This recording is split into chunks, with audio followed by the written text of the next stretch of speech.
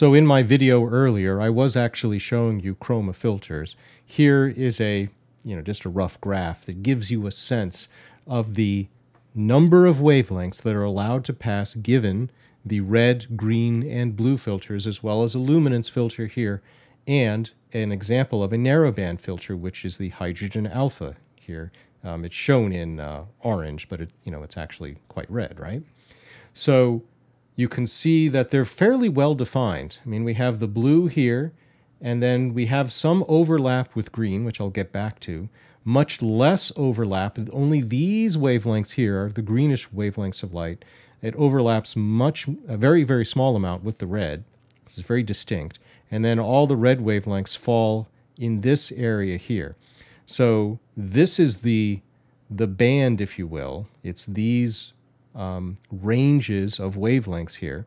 And the transmission, as far as its efficiency is concerned, is in the vertical direction. So we have the transmission percentage is what it's labeled as here. 100%, well, that would be pretty good because that's perfect. That, of course, doesn't happen. No, you don't expect to get 100% transmission. But you can get pretty close with the very high-quality filters. You will notice here that we have a luminance filter, and it very closely aligns with the combination, if you will, of the red, green, and blue, which means that if you use luminance, you're going to be coloring everything that you otherwise detected in each of the individual color channels. It is the same regime. Also keep in mind what we're not seeing here is that a sensor has its own sensitivity and it has its own range of, if you will, the ability to detect various wavelengths of light, a response to light. So that's not being shown here. Just because we get this transmission through doesn't mean that this is actually the curve that we would expect to see when we include the sensor as well. So you can get plots like this that show the combined overall responsiveness of a system at any particular wavelength of light. But this is what the filters do. And let me spend a moment and talk about the narrowband ones, because that's what we're interested in. Here we have the narrowband. This is where the HA line is. So HA is a very particular emission. It is a electronic emission of the hydrogen gas. When it is excited at a particular level, you get a very particular wavelength of light, specific wavelength of light being emitted. So if we want to just look at that wavelength, we don't need a broadband filter. We only need to capture a very small range and let just those photons through. But here's an interesting point I would like to start to hint at, because it will help explain something that we do when we take advantage of narrowband filters. If we were looking at an object, let's say that we take a picture of this object, and I'm just going to pick one. It may not be the best example, but I'm going to say the Horsehead Nebula, right? We take a picture of the Horsehead Nebula, just the Horsehead, right, or the region around the Horsehead. I'm not talking about some of the nearby nebulosity, but just the region around the Horsehead. There's no blue nebulosity at all. There's just no photons that are bluish, and maybe the stars, but I'm talking about the nebula. There's no nebula blue photons coming to us at all. So in the blue filter, the nebula basically disappears. That's also basically true in the green filter. And then in the red filter, certainly we're letting those photons that are being emitted by the nebula come through, and they are mostly being generated by the hydrogen gas at this very particular wavelength of light. So now let me say the following. Let's say you're under a dark sky, right?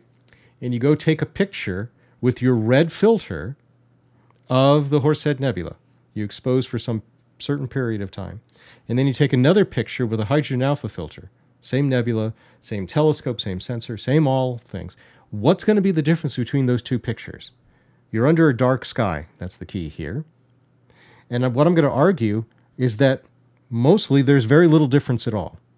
So just the fact that we're using a hydrogen alpha filter does not change the overall intensity of the nebula, right? We're letting pass through the same wavelengths of light.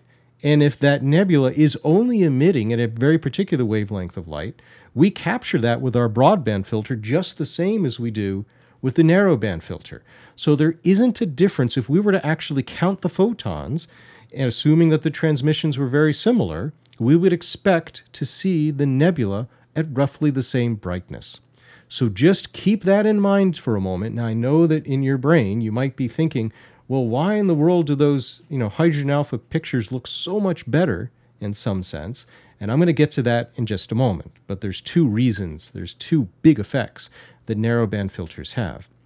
Let me just also point over here, why didn't this, whoever made this graph, why didn't they also put, for example, like the O3 just for fun?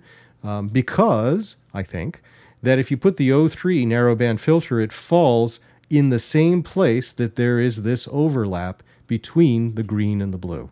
So this overlap between the green and the blue is actually done on purpose by filter manufacturers, made popular actually by Don Goldman some time ago, because it used to be there was this more defined difference when you bought filters between the green and the blue filters, and it depended on the filter manufacturer as to whether that line, the O3 line, appeared green or blue. It just depended on which of the two filters it fell in. And how this affected people didn't affect you when you took a picture of the Trifid Nebula. It had no effect at all. But if you took a picture of a planetary nebula, an object that, emitted light almost exclusively or very strongly so in the O3, then that object would either be green or blue depending upon where the line fell in whichever filter was transmitting that particular color of light. And that if you didn't manipulate your image, then you would end up with a blue planetary nebula or a green one. And it would be either primary blue or primary green. It wouldn't be this in-between nice teal color. So by having this overlap, by putting, if you're looking at an object that is emitting at the O3 wavelength, which is right here, it's at 500 something nanometers, then you have an equal amount of signal in both the blue and the green filters, so that when you combine your color channels, you end up with a blue-green color. You end up with that teal color, which is, of course, what these nebulas are emitting. They're emitting in both, this blue and the green, as defined by filters, as we normally do here with blue and green, these particular ranges. So that's why there's this overlap and much less overlap over here. The more overlap you have between these, and I'm going to demonstrate this in a moment, the less contrast you're going to get with colors, because the more they fall, the more overlap you have between the filters, the more photons fall in both buckets. As you combine them, you'll get intermediate colors, but with enough overlap, you get coloration that is closer to white, right?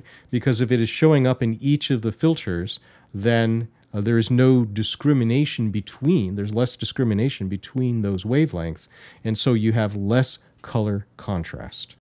Now that we've considered the idea of the transmission of light through a filter where we start with some amount of light, a little bit less goes through, now we can look at actual data here, where I have hydrogen alpha data on the left and I have a red filter data on the right, the broader filter. First, let me just talk about the stars. So stars, of course, emit in all colors of light. Now, they may emit more red than blue, and they gives us their different colorations, but they are continuum emitters of light, which means they emit all colors of light effectively, regardless of what the degree of brightness. We're going to see all the colors there represented, right? And so when we look at these two images, the hydrogen alpha here on the left, it looks like there are fewer stars. Now, I haven't stretched these images yet, so the stars that we're seeing are just the ones that are nearly saturated, but it's the same field, it's the same stars. So why is it that we see brighter stars over here? Let's assume for a second that these two filters have approximately the same transmission. They, if you send in a certain amount of light, they all pass that particular wavelength of light. Well, it's just because then this is the broader filter. This lets more colors through, and so we have a brighter image. We have more stars that are going to be showing up in the image. That's just because the filter itself allows more wavelengths of light, photons, to actually come through. Now, with regards to the nebula, it's different.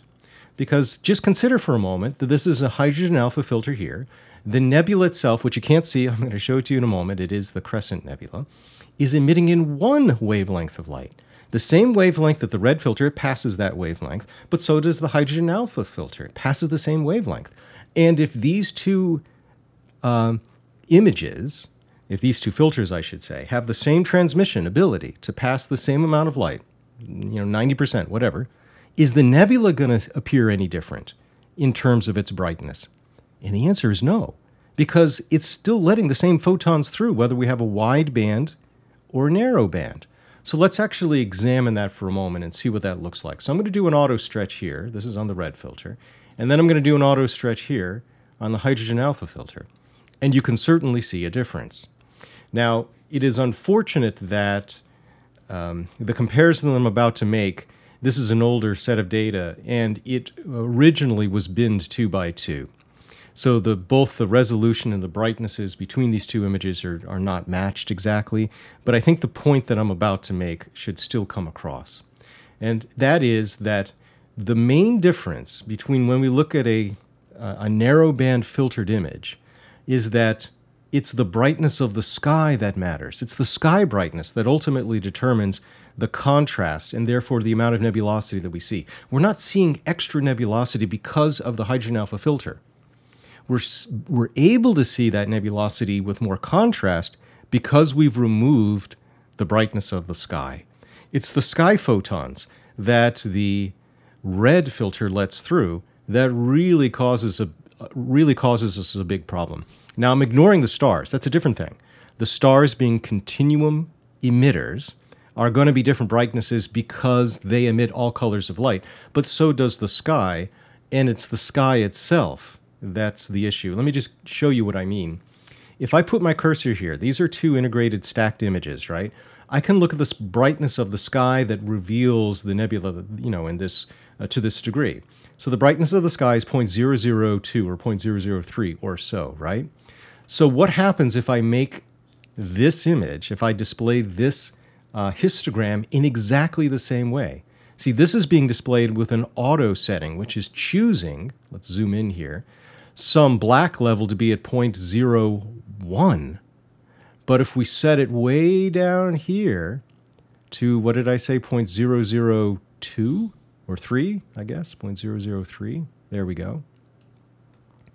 And then I try to make the nebula, similar brightness, but it's going to be somewhere around here. You see, now I'm displaying them in a way where I am showing you how bright the sky is with respect to the nebula, because I now have these sky brightnesses set to the same level, 0.001 or 2, whatever it is. So it looks like a higher contrast here because the sky with respect to the nebula is much greater here, not showing those photons, if you will, than it is in this image over here. That's the big benefit that a narrowband filter can give you. Now, if I took this image here in the red filter under a darker sky, my red image, you'd want to ignore the stars, right? I'm only talking about the nebula because the nebula is emitting most strongly at the hydrogen alpha particular color of light. This image is going to start to look much more like this image. You wouldn't need a narrowband filter if we didn't need to subtract the sky. We could get rid of the sky, ignore those sky photons. But that's not the case usually, because even in the darkest places in the world, the sky does have a brightness. There's air glow and other attributes of the sky that, light pollution, everything else, that will always mean the sky has a certain amount of emission that we are going to detect. So these narrowband filters, like this hydrogen alpha filter, really does give us that contrast, but it's mostly because we're making the sky very dark. So I'm going to stick with this for just a moment. Again, this is not going to be a perfect example, but if I look at the same bit of nebulosity, let's drag this over to here, like this. And let's say we look at this feature right here is the same as this feature right here. Now, it looks brighter here than it is here, but it's not. That is just a contrast adjustment, right? If I put my cursor here, this is 0.05. If I put my cursor here, this is 0.02. So what's going on? Well, what's going on here is we're looking at a contribution of brightness that is the sky plus the nebula. If I subtract the sky from this image, literally if I go to, and what is the value here? Because I did this already. It's 0.018 basically. So if I come to process and I do pixel math here, I think I have it set up already. Yeah, there it is. So I say target T minus 0.018, that's the sky. Subtract the sky. Now this looks terrible, right? Because I've just subtracted the sky. And it's probably a bit of an over subtraction. But that should give you a sense that now if I put my cursor here, should this value equal this? I'm going to claim roughly yes. That's what should happen. But it won't be exact here because, again, I was using a binned image and blah, blah, blah, blah, blah. But it'll be much closer. Now you'll see this says 0.02, basically 0.03. This one here is 0.023, 0.024, whatever. You can see that they're closer. So that's the main point that I want to take away, that I want to make, is that we have the stars, which are continuum emitters. So they're going to vary in their brightness just because we're just, depending upon how broad your filter is, determines how bright those stars appear, because they just emit all colors of light. But when you look at an emission band, an emission of an object that is just emitting one particular color of light, like the nebula here, then it doesn't matter if we're looking through a broad band or a narrow band image. The brightness of the nebula should be the same, given that there's the same transmission through these filters. The only reason we see these big differences is how much of the sky that we're rejecting, that we're not seeing when we look with a narrow band filter. Okay, so now we can come back to this graph where again you can see that the hydrogen alpha filter is much, much more narrow than the red filter. That's a much broader band filter, right? However, even narrow band filters themselves have different widths. So you can purchase different widths of filters. Now, this is a graph that's plotted by, on cloudy nights, I believe that the individual here is John Upton. He made these graphs where he's basically just looking at the top of the peak here for different filters that you can purchase. Say the hydrogen alpha filter here, they actually come in different widths themselves. So notice how small the numbers are here. We're going from 654 to 658. We're looking at 3 or 4 or 5 or whatever nanometers here. So we're not looking at a big range. We're looking at a small range. And this will show you, not only the difference in transmission between them, but the different widths of the filters as well. You can see here where we have kind of like the 3 nanometer, then we have a 4 or 5 nanometer width for these hydrogen alpha filters. The transmissions are fairly similar to one another, but now you know, and what I tried to indicate is that the wider the width of even a narrowband filter will just determine, for the most part, it'll control how bright those stars appear. There's also a consideration that comes with the fact that the more narrow your filter is, the more it is sensitive to a different angle of the light that's incident on the filter. So you want to keep that in mind as well. Now, John makes another comment here that is interesting, in that for a slightly wider hydrogen alpha band filter, it will pass another red line, which is the nitrogen 2 line, which means that you're actually getting 2 emissions through your filter, but it's going to still be at the expense of, brighter stars, although 5 nanometers is still very, very narrow. So still going to have, your stars aren't going to be that bright. The same thing applies, of course, when you look at the O3 filter and the S2 filters. So just so you know, they do come in different band widths, and it's something that you need to consider when you're purchasing your filters.